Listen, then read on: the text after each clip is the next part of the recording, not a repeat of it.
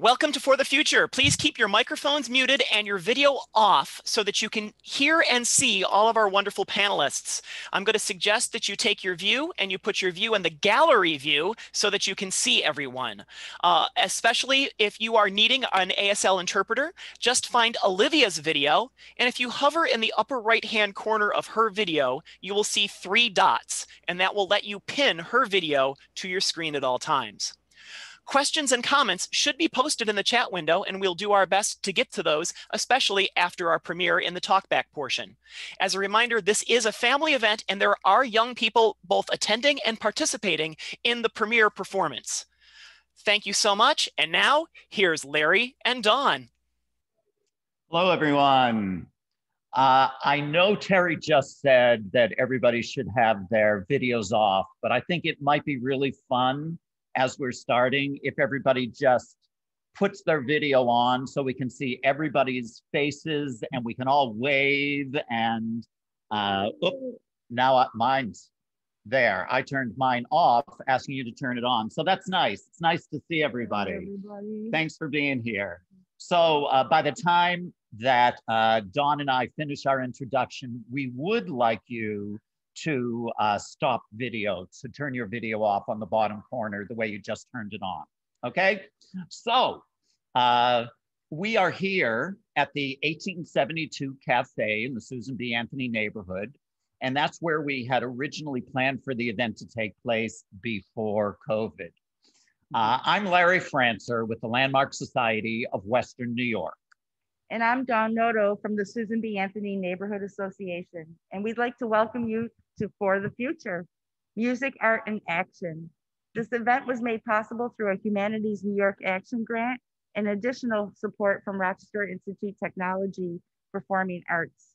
So Dawn and I are very excited to be part of such a momentous event celebrating voting, women's rights, and local history. We'll soon hear from Mina Esary about her piece commissioned by 5x5 and performed by them and the students from ROCmusic Collaborative.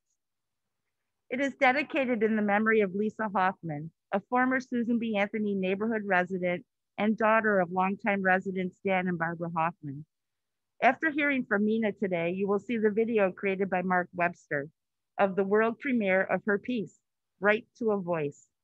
It was written in the honor of the bicentennial of Susan B. Anthony's birth and the centennial anniversary of the passing of the 19th Amendment. While you enjoy the video, we're asking that you place comments in the chat that follow the acronym VOTE, voicing our thoughts and emotions. Let us know how the music is affecting you in a word or phrase, and Dawn and I will write them down for you. Some examples are, like you see on your screen, I vote for equality, or I vote for LGBTQ rights. Larry and I will post them at the replica ballot box outside the cafe where Susan B. Anthony placed her vote in 1872. And then after the video, there'll be an inspiring discussion about the suffrage movement, and we encourage you to continue voicing your thoughts and emotions in the chat. More on that after the video. And we will end the event giving everyone a little while to join us here at the 1872 Cafe for a socially distanced short walking tour of our historic neighborhood. And we will end the tour at the Susan B. Anthony Museum and Park. We'll go through the neighborhood and come back to the cafe. So use the chat. Make sure you are muted. At this point, we probably would like you to also stop your video. So please click that because we're getting ready. And I do want to say that as well as Olivia being an ASL interpreter for us, you can also get closed caption. So on the bottom, there's closed caption. And when you click on it, you put, what do you put? Dawn, do you remember what you clicked? Let me see when I look at it. You clicked show subtitle. Show subtitle. Good. So without any longer wait, here's Mina. Thank you, Larry and Dawn, and welcome everyone. It is so nice to just feel the energy in this group, even though we're all coming together from different places. I'd like to, first of all, start by thanking all of the organizations who've generously supported this project. It's really been an honor and a joy to be part of such an important event. I'd also like to give a special thank you to the performers of 5x5 and also the ROCmusic students and Armand for organizing the students. Everyone in the recording and the performance that you'll hear really did such a wonderful job, and I just appreciate all of the time and energy that everyone put into bringing this to life. So a little bit about the piece. The piece is called Right to a Voice, and it begins with a text quote from a jump rope rhyme that references Susan B. Anthony that says, "Vote, says the lady with the alligator purse." So this was a reference to Susan B. Anthony and her alligator purse that she would carry with her, and which you can actually see if you go to the Susan B. Anthony house and the museum there. So it starts with that. And throughout the piece, you'll hear different text excerpts, quotes from Susan B. Anthony. And you'll also hear quotes that were actually written and submitted by the ROCmusic students. So them sharing their thoughts about voting and ideas and words that they wanted to be a part of this piece. So you'll hear those scattered throughout. And actually, I encourage you all to stay on the Zoom call. We'll have a YouTube link for those of you who are having technical difficulties, but if you can stay on the Zoom call during the piece, that would be wonderful, because during the second section, there's actually going to be a live element where some of the students from ROCmusic will be sharing some of those quotes live during the piece as well. So that will be really special. The piece is also dedicated to the memory of Lisa Hoffman, which Larry and Dawn mentioned earlier. Lisa was a really remarkable member of the Rochester community, and the piece is dedicated to her memory. In the second section of the piece, you'll hear that there are some music which kind of evokes a sort of fiddling, which is an homage to her. She was a violinist, and you'll also see some pictures of her included in the video as well. Some of the musical inspiration of the piece is also tied in with the ideas surrounding Susan B. Anthony's work, and especially considering voting and agency and the importance of independence and having that ability to vote and make that difference in a community. So in the score, the piece is semi-improvised, semi-improvisatory. So there are certain elements that are written down by me, the composer, but then there are other elements that are up to the performers to decide. And they can make these decisions by listening to each other and then playing certain things at certain times or in certain registers. And then they can, by listening, and everyone did a fantastic job recording this. They were listening to each other as they were playing. So they were actually responding to each other as they were going through this recording process. And so in that process, they're actually responding to other musicians, which kind of echoes this idea that when people are given agency, when they're given the ability to vote and to make change in the community, that has an impact, that has a wider impact on everyone, which I think relates back to the work of Susan B. Anthony, which we're celebrating and considering today. So that's all I'm going to say about the piece. I hope you enjoy. If you have questions about it, I'd be happy to answer those in the chat. So feel free to send me a chat if you'd like to learn a little bit more. I'll be here. And I'd also like to, last but certainly not least, thank Marc Webster for doing a fantastic, just wonderful, wonderful job on the video and pulling together all sorts of historic photographs that you'll see, and all of the video. So thank you so much, everyone, for being here, and I'll give it back to Larry. Thanks, Mina. We're just about ready to go into the video. We are so excited to enjoy it with all of you, but just remember to vote in the chat during the video. Remember, vote means voicing our thoughts and emotions, and I vote for LGBTQ rights. I vote for equality, or I'll probably just write down, I want peace. or I want a peaceful transition. Or you can put anything else in the chat or comments as well, and we'll try to capture them as the video is played. Just to let everyone know, if you are having a problem on Zoom, at this point, we have posted a YouTube link in the chat. So you can switch over to that to watch the premiere of the video. But please come back for the talkback, because all that's going to be in YouTube is that video. So without further ado, here's the Right to a Voice video.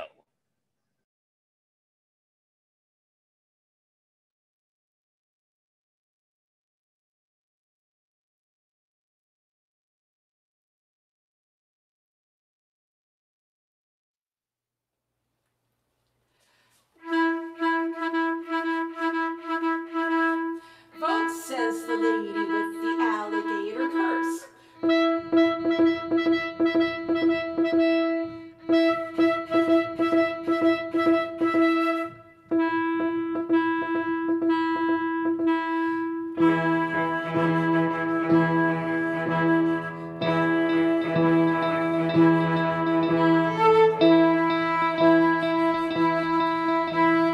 Vote, says the lady with the alligator purse.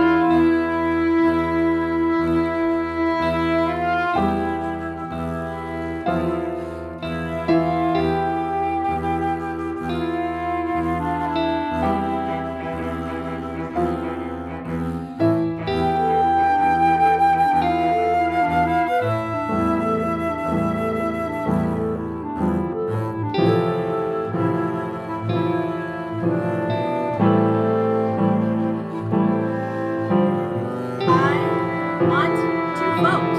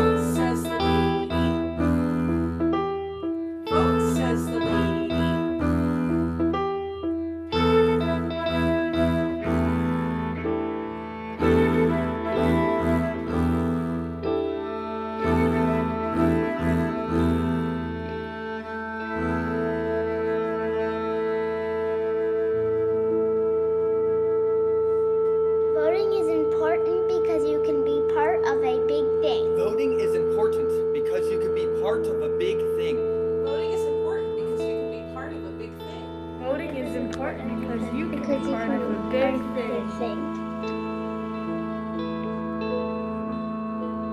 There never will be complete equality until women help make laws and elect lawmakers. There never will be complete equality until women help make laws and elect lawmakers.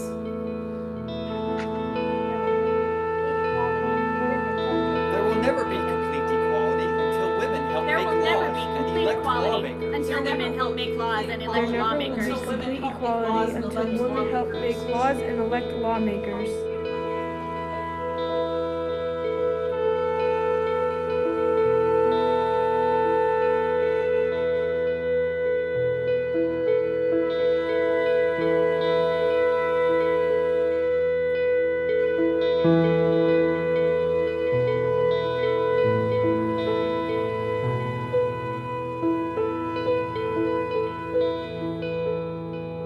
Voting is important because if we don't do it, we can end up with a bad person doing the job.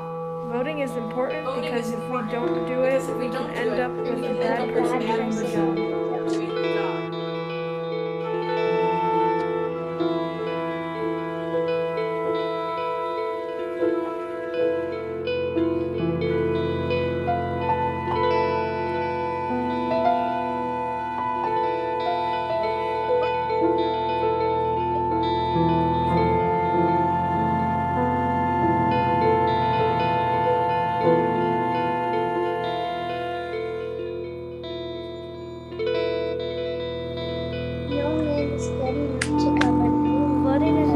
Voting is important because if we don't do it, we can end up with a bad person doing the job.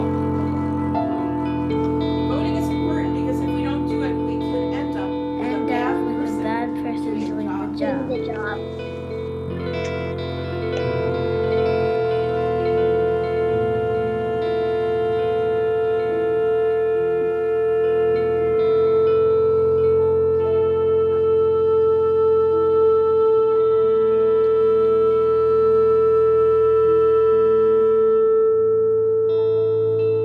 No man is good enough to govern any No woman man without is her good consent. enough to govern any woman without her consent. Any woman To govern any no woman man without is her good consent. enough to Without govern her any consent. woman Without her her consent. consent. No man is good enough to govern any woman without her consent.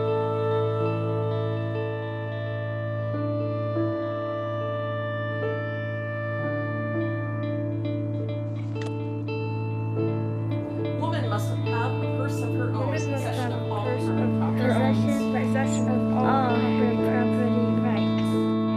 Must have a person.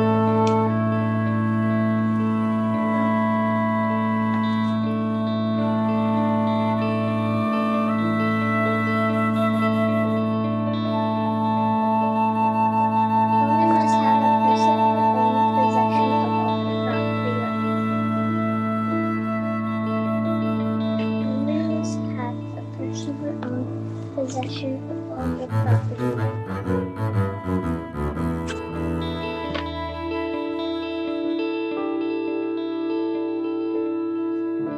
Woman must have a person who owns possession of all. Strong young women will take Strong our young place Will in take complete our place in complete Take our harmony. place in Will complete take our place and complete our work. Strong young women will take our place and complete our work.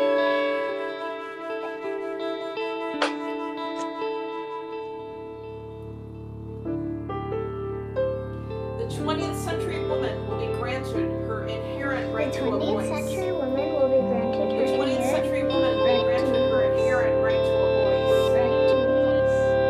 The 20th century woman will be granted her right to voice. The 20th century woman will be granted The 20th century her woman right to will be voice. granted her inherent right to a voice.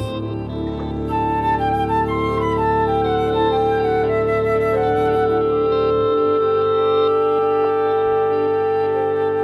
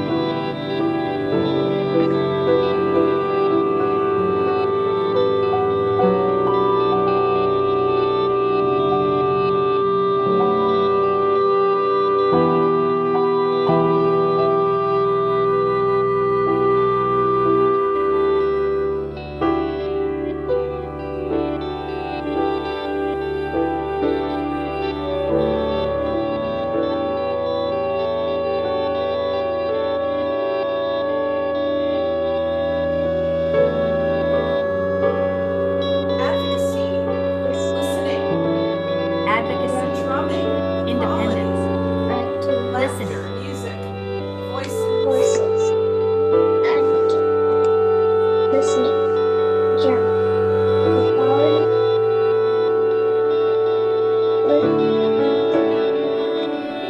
music, listening.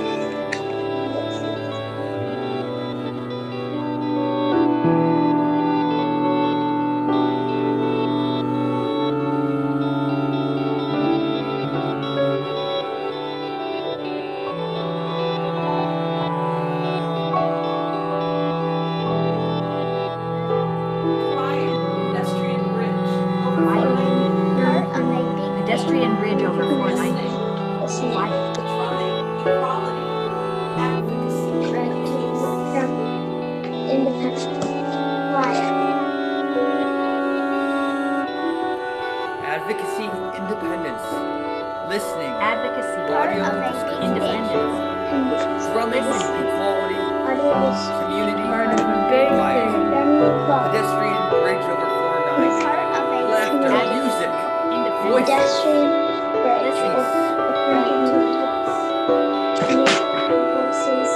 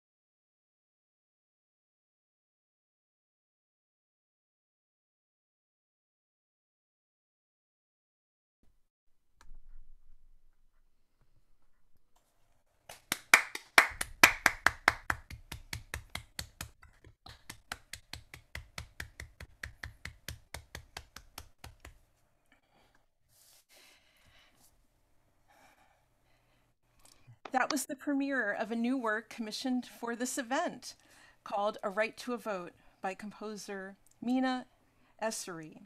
I am Laura Lentz, Artistic Director and Flutist for the Quintet 5x5. Thank you so much, everybody, for joining today.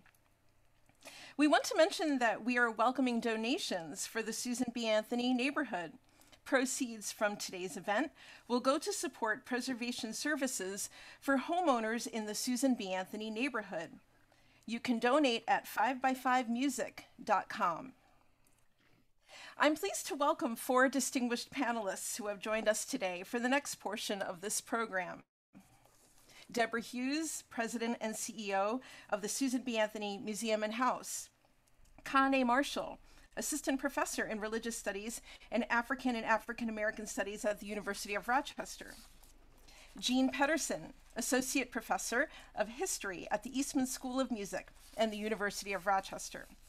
Kathryn Murano Santos, Senior Director of Collections and Exhibitions at the Rochester Museum and Science Center. Welcome to the 4 of you. Thanks for being here today. During this portion of the program, everyone is invited to share comments or questions for the panelists in the chat box, and we'll make sure to get to them as soon as we can, including them in this conversation.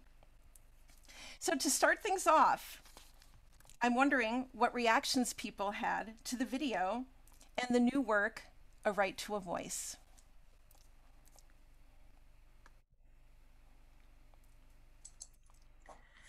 Well, I'll say I really loved it. I loved the music. Thank you, Mina. I loved the words. And as a resident of the South Wedge, I heartily support a pedestrian bridge over 490.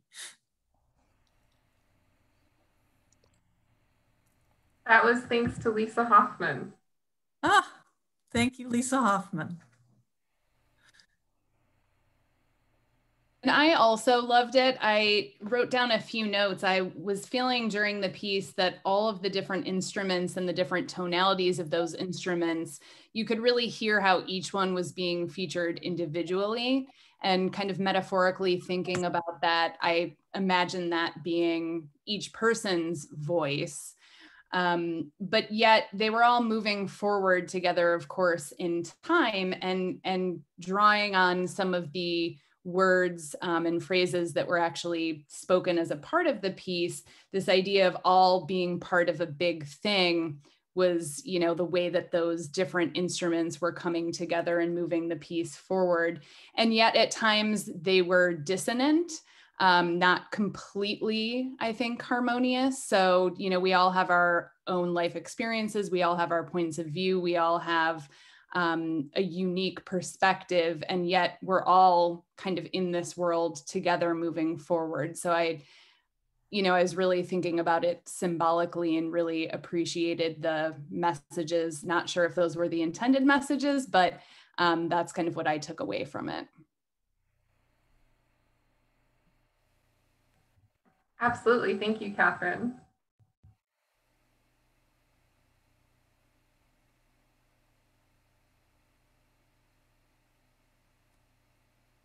And there's some wonderful comments being shared in the chat box.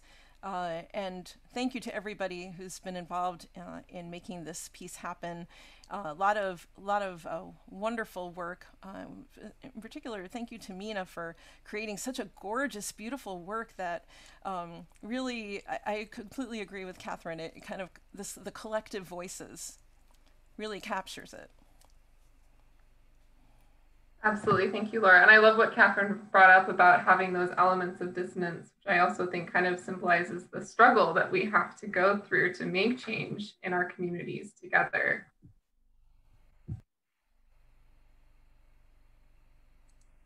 I want to make a shout out to the videographer too. I really loved seeing each of the individual performers floating onto the screen and the words going across and just the whole thing. I thought it was just really wonderful the way that came out. Thanks, Jean. There's a question, I'm wondering where the quotes in the second half came from, particularly bridge over 490 and drumming. That's a great question. So we had a meeting with the rock music students quite a few months ago and just asked them, what words do you think should be included in this piece? What words do you want people to hear? And so that's where some of those excerpts came from. The specific references to the bridge over 490 and the audio descriptions at Jiva Theater are paying homage to Lisa Hoffman, who advocated for those improvements, those changes in our own, local Rochester community. So I wanted to include those as a tribute to Lisa. Some other comments, Paula says, I love the way this took place right after voting for a female vice president. And yes, and Judy says the children's voices were especially effective. And I completely agree. And I think we heard some live children's voices as well. So thank you to Armand and ROCmusic Collaborative students for adding that and making a live performance also. As we know, this work was supposed to be performed live today at 1872 Cafe. And Armand and I, when we were talking a couple days ago, he made the very good point that this piece is completely appropriate in 2 and 4 years when we have next election cycles, and we can perform this live when the time is right to play this all together as it was meant to be performed and shared. Wonderful. Fantastic piece and performance. I especially love the effect of what I thought was guitar chords being played backwards. Yes, that's our 5x5 guitarist, Sung-Min Shin. And Sung, yeah, you added a wonderful moment there. Can you tell us a little bit about what you were doing? Yeah, so there's an effect called a reverse delay, and it plays back what you play in reverse, and it's quite literally that, and it's kind of a very unique effect. And I thought I decided to add that in because I think in this middle part there was a lot of moments for, I think, adding extra effects just to kind of add interest to what was happening, and that was the choice there with the reverse effect. It shows how sometimes we go backwards in progress. Yes, it's kind of like moving forward but moving backwards at the same time. And comments from Susan Hoffman. Thank you so much for including Lisa in this wonderful performance. Well, thank you, and thank you for being here also. Yeah, reverse chords. Sung always steals all of our thunder. Any other comments about the piece? Thank you for sharing this with us today, everybody. And that YouTube link, if you weren't able to catch it for whatever reason, if you had trouble, that's available as well for you to watch it there. Were there any other comments about the piece? I was struck by, very much struck by the metaphor, in the ways that we really as a nation are rethinking our whole social contract. That idea that each of us gives up certain freedoms to take on the responsibility of building something as a whole together. And I loved that the way the piece drew in all of the different tonalities and the different voices of the instruments, as well as the children's voices and the adult voices, and at the same time, the audience voices, people saying, these are the things that I hope for, these are the things that I vote for. And I think there isn't a better metaphor than an ensemble who each brings their own voice and sound to create something bigger and more powerful. And I think then you added to that this visual layer of the video, and it just to me it embodies what we want to do together in terms of building community. Beautiful, Deborah. Thank you. I'm going to go on to the next question. I'm wondering what thoughts everybody has about the election.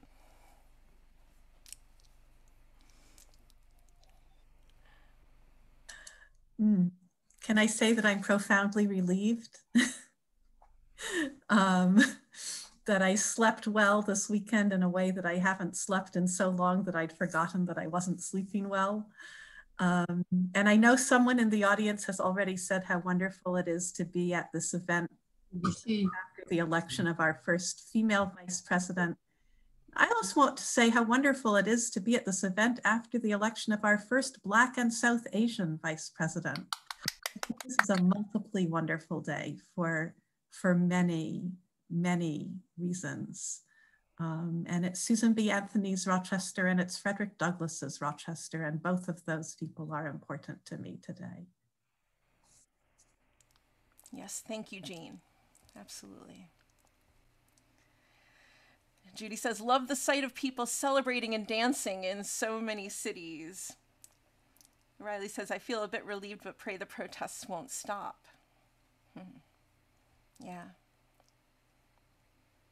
I'm so impressed, Paula says, I'm so impressed with the acceptance speeches and overjoyed for the LGBTQ community.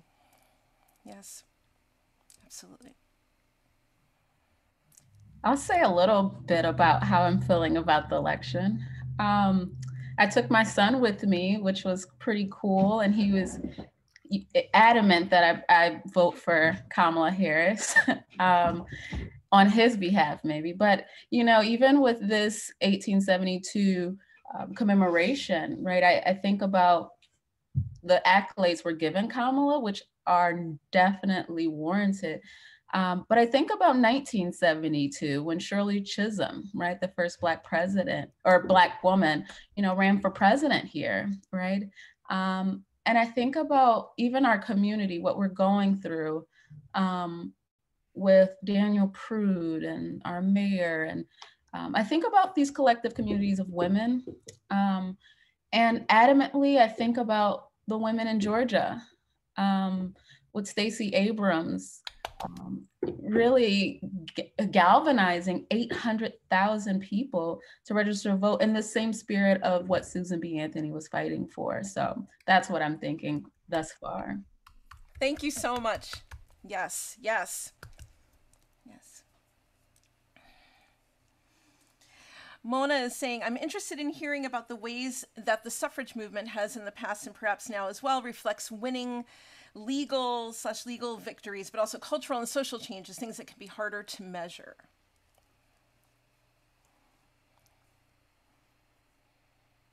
Yeah, and I just wanted to build on a couple of those thoughts. You know, in thinking about and processing the current election, I was thinking about how the democratic ideals upon which the United States is theoretically founded is kind of an evolving and ongoing struggle. And, you know, so many groups of people have been disenfranchised, and there are erasures and you know, people that have not had a voice, right? And so there are so many ways that things that have happened locally have created and opened up those opportunities for additional people to have voices.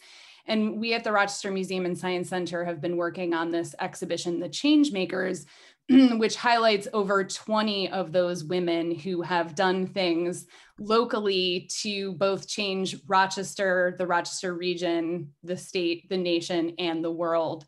And so reflecting on those stories, I mean, it just shows us how kind of imperfect this idea of democracy is and how it's always this ongoing and evolving struggle. And it's really something that everyone has to constantly work towards. And when I think about the examples of these women that are featured in the exhibit, like Maria Lopez, for example, who's someone who was born in Puerto Rico, did not learn to read or write or speak English until she came to the United States as a young woman, wanted to vote, and was not able to do so. It was actually her court case that extended the Voting Rights Act of 1965 to enable people whose first language was not English to also have the right to vote. And so the work that she did is something that really changed that. And when I went to the polls and saw the ballots in Spanish, we really have Maria Lopez, a Rochester woman, to thank for that. So, you know, again, just so many different examples of Rochester women who have been involved in this ongoing struggle. And that struggle is generational. There's concentric levels of that impact. So we really owe Rochester women and Haudenosaunee women, who are the indigenous women of this land, you know, for so many different freedoms that we enjoy today and are constantly having to organize and advocate for on an ongoing basis. So I think for me, the current election really highlights the need for us all to participate as these women have, and to keep telling those stories. Kathryn, can you give more information about Changemakers to everybody listening? Yeah, absolutely. So the Changemakers is an exhibition that's opening at the Rochester Museum and Science Center on November 20th. So next Friday is our public opening. And it was a community curated process. So we had a multitude of voices and perspectives of different people throughout the community and representing different organizations in the community who participated in the process. We also had 3 diversity and inclusion consultants who were part of that process. And the result is this 7,000 square foot exhibition highlighting the stories of 200 women, many of them lesser known examples of stories of women who, as I said before, have changed both the Rochester region and the world through their work. So by telling these stories of the life and work of these women, we really hope to dispel some of the myths that women haven't had really important contributions and impacts throughout time. It's featuring both historic women as well as contemporary women. It's about a half and half split. And so just really emphasizing that, you know, from the beginning of time up through the present day, women are leading a lot of these rights to advocate for change, to organize for change, to invent change in many different forms, and to enterprise change through things like social entrepreneurship. So, you know, we've really tried to ensure that everyone who may visit the exhibit in person or see it online and engage with it virtually will be able to see themselves in these change makers, and that it'll really underscore that we all can be change makers in our own lives. Wonderful. Wonderful. I would like to ask another question. Since we're marking the Susan B. Anthony Bicentennial and 19th Amendment Centennial at the 1872 Cafe, is there anything you learned from history that gives you perspective?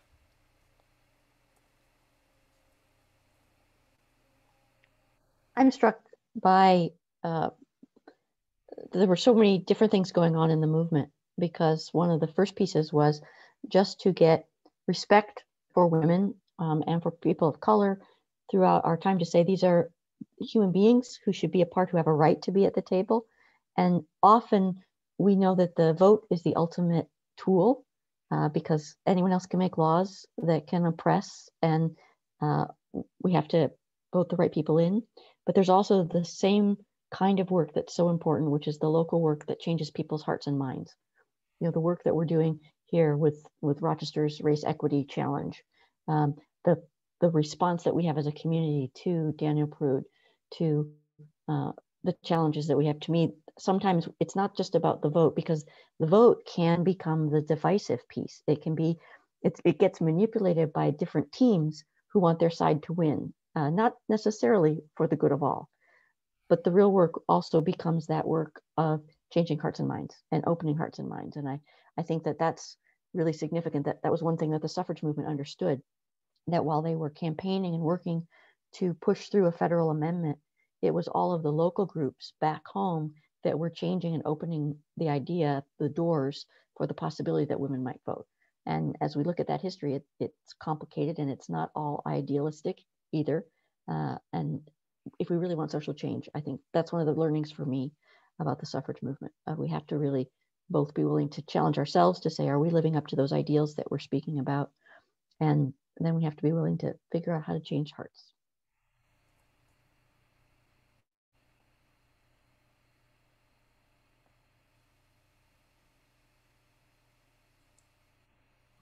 I was thinking a lot about history while I was watching the video, and you know, you're right, Deborah, parts of the suffrage movement were really messy. And it could be inclusive and it could be exclusive. And the historical images in the video are very white. But there were Black women in the 19th century and the 20th century who fought for equality. I think of Ida B. Wells or Frances Ellen Watkins Harper. I would like to hope that people taking photos of the women's movement today, our images will not be so white, that we are a more multicultural and more inclusive movement now than maybe we always were 100 or 150 years ago. I really hope for that. Thank you for that, Jean. I was gonna comment on that aspect as well. And I think it might capture more than we want to about the human experience. We laud, right, the 1920s as being this historic moment for women to get to vote, but Black women had to wait up to 5 decades afterwards in order to earn that opportunity. And even in the suffrage movement, speaking in terms of what history offers and what I think about, Black women were there, right? They were there at the 1913 suffrage march, but they were there in a different capacity. They were not allowed to walk in front. They had to be in the back. They were spat on. So when we think about moving forward in the future, I think we all have those kind of complex humanness, right? I can speak only for myself in thinking I'm this liberal person, when in fact, there are people who are not, I may not be fighting for, those who are differently abled. Perhaps I hadn't considered their perspective.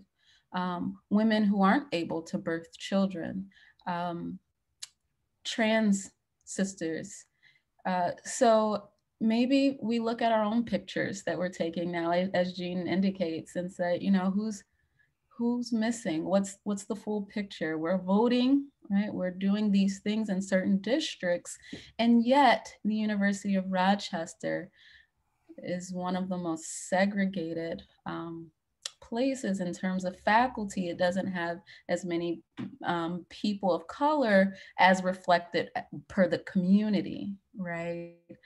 So just thinking about those pictures and moving forward, that we can learn from history, that as we know, we were there, but we weren't captured. So thank you for that, Jean.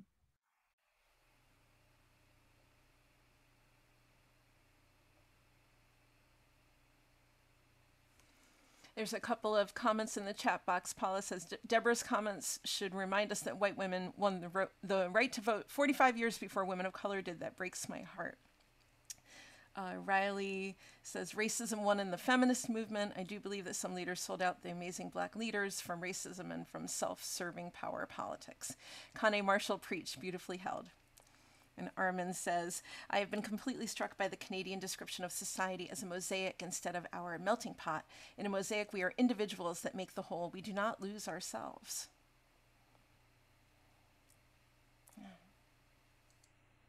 Yeah, I had not heard that mosaic image before, but I like that a lot. I think what I've usually heard is salad bowl, a melting pot or a salad bowl. But a mosaic is more beautiful. Perhaps I'm saying too much about my attitude towards green vegetables, but I feel that a mosaic is more beautiful to me than a salad bowl. You know, it's complicated in this country because we have a federal system and we have a state system. So Black women did get the right to vote in 1920 with every other citizen woman in the United States. Indigenous women really had to wait longer. But because voting was organized state by state, what that meant was that Black women in the North got to vote.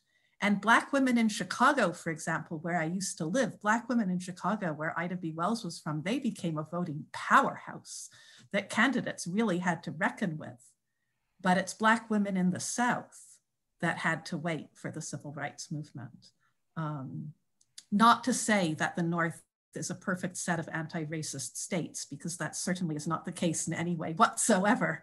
But some Black women did get to vote in 1920, depending on where they were living, and they took that vote and they ran with it and did great things with it. Well, and I think also Constance Mitchell, for example, is one of our featured change makers in the exhibition. And, you know, she was inviting people into her home to help with studying and education around the literacy test requirements, and also did things with the driver's license requirements. So, you know, there are people in Rochester who are also advocating and organizing to make it possible for people who were being disenfranchised from the vote to be able to vote. So that's another important part about telling the truth about history, which has, you know, shaped our current circumstances.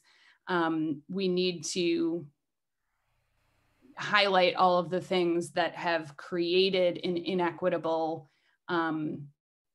position for people today, but then also celebrate the things that people have done throughout history to transform that circumstance so that we can inspire this generation and the future. I think that's a perfect way to wrap up thinking about the future and what we can do. We are close to 3 o'clock. We are going to be meeting up down at 1872 Cafe for a neighborhood walk with Larry and Dawn. And I think I'd like at this point, first of all, to thank the panelists for joining us today in this wonderful conversation together. And thank you to all of you for participating in the conversation. And Terry has included, we are accepting donations again at our website, fivebyfivemusic.com. Feel free to please donate and support preservation efforts in the Susan B. Anthony neighborhood. And I think with that, unless there's anything else to add, but I think I'd like to pass things on to Larry and Dawn. But thank you to the panelists. Thank you to everybody for this wonderful conversation. And I'll pass it on to Larry and Dawn down at 1872 Cafe. Thank you so much, Laura. Wow, this has just been a wonderful event for everybody involved. And we really want to thank our panelists for joining this event. Jean Elisabeth Pedersen from the Eastman School of Music and the University of Rochester. Deborah Hughes from the Susan B. Anthony House and Museum. Cona Marshall from the University of Rochester. Kathryn Murano Santos from the Rochester Museum and Science Center. And Laura Lentz, thank you so much for moderating and everything you did putting this whole program together for us. Yeah, thank you. And we also, of course, want to thank once again Mina Esary for her amazing composition, Marc Webster for the wonderful video, and Terry Bacon and Dean Southard for technical assistance. Thanks to all of them. Thank you, yes. And Armin Hall, Executive Director of ROCmusic, and his students, oh my gosh, great job, students. Sergio Novato, Zyamar Rosario, Ruthana Trincini, Nadia Jones, and Abrahat Doris Eaton. Thank you so much. Thank you. Thank you. And finally, we absolutely have to thank 5x5 for their wonderful performance. Laura Lentz, Marcy Bacon, Sungmin Shin, Heyun Jun, and Eric Polnick. And thank everybody for joining us today. Larry and I will be here at the 1872 Cafe. It's located at 431 West Main Street, and we'll be leading the historic walking tour in about 30 minutes. You'll see us right out front. Right, hope to see everybody. And thanks again to everyone involved in making this afternoon such a success. Thank you. Thank you.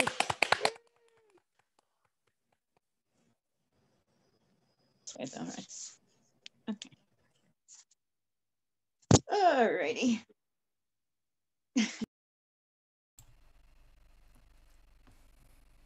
Thank you all very much for joining us, and we will see you soon. Thank you, everybody. Thank you. Thank you very much, Olivia. Yes, thank you, Olivia. Olivia. Thank you, thank you. Oh my gosh. All right, friends, I'm going to stop the recording in 3, 2, 1.